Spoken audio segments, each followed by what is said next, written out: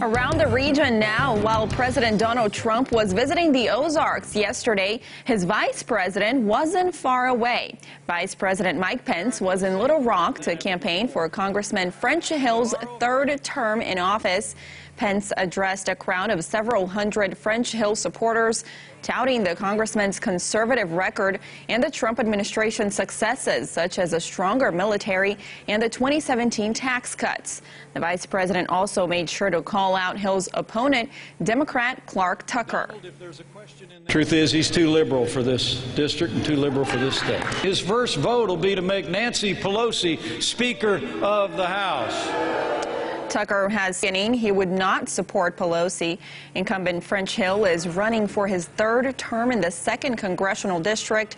In 2016, he won his second term with the seat rated safely Republican.